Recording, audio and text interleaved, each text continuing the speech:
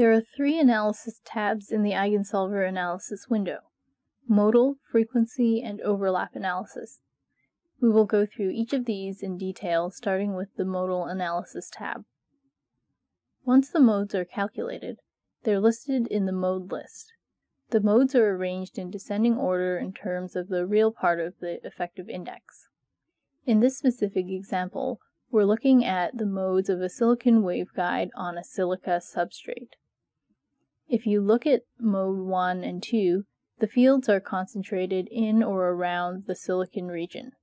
On the other hand, the third and higher order modes have a broad field distribution in the low index silica region. These are not actually physical modes. They're a result of our choice to use metal boundaries in this simulation. The effective indices of these modes are lower than 1.444 for silica, which is the lowest index material where the modes are residing, another indication that the modes are not real. So from the investigation of the mode list, you can conclude that this waveguide supports only two modes, one TE and one TM. After finding modes, click on the desired mode in the mode list to plot it in the plot area. The default plot is modal fields. You can visualize the amplitude, phase, real and imaginary part of the field where applicable.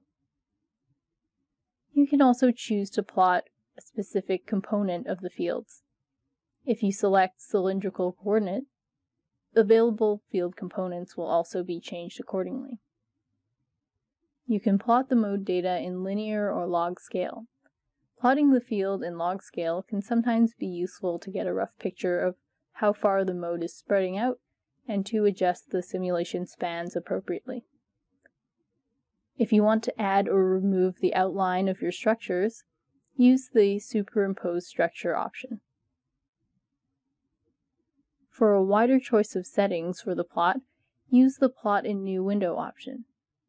Also note that you can right-click on the modes in the Data Analysis group under FDE and visualize the mode data.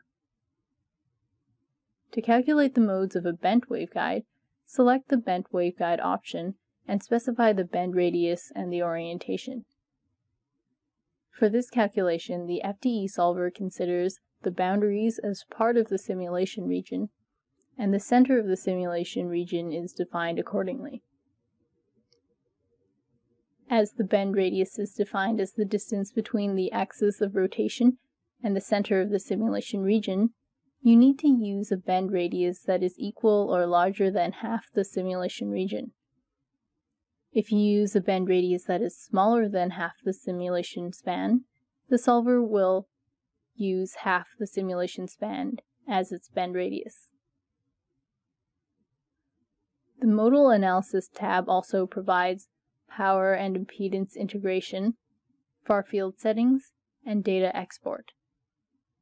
The power and impedance integration option allows you to spatially integrate the electric field intensity or power. It can also calculate the characteristic impedance of a waveguide by integrating the magnetic field along the path that you specify in the GUI. Note that you can do the integration on the near field as well as the far field. The far field setting option allows you to specify the far field projection setting for the far field plot. Data export allows export to text file, MATLAB file, and numerical data file. You can select data to export, effective index, material properties, modes, or far field, and click on the export button.